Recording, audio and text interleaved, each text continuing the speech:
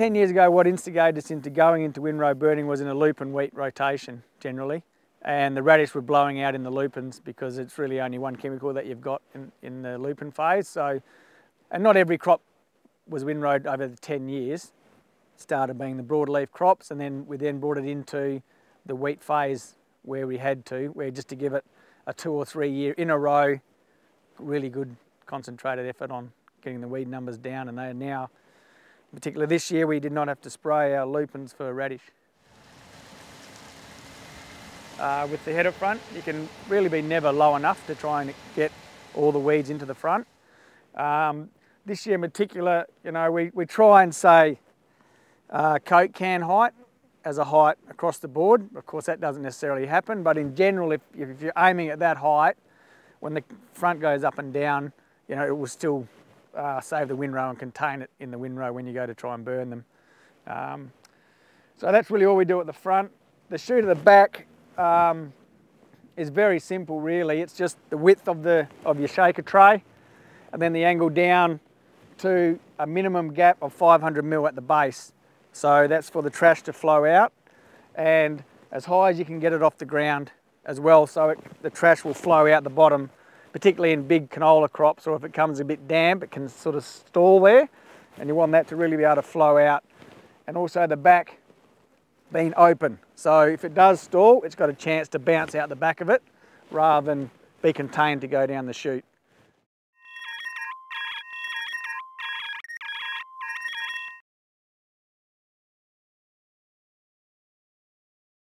In canola, if we ever stop the header, you back up straight away, and purely because it's a very bulky crop, and it will definitely stop on the windrow, and you need to back to clear that bottom so you can start again.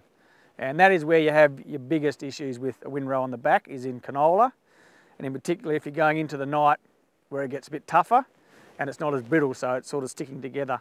And this year we've put cameras up to the side at the back, more I guess for our casual drivers who aren't really familiar with what we're doing. So if you stop and you back up, you can see the windrow. If it's not clear, you then can get out, pull it out before your back of your header fills up, which isn't that pleasant.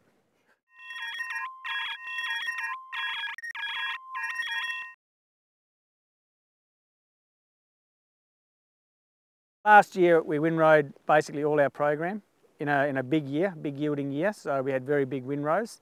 We got bottlenecked at the start of the season to try and burn all those windrows in time for seeding. So we were basically burning 2 days ahead of the seeder this year.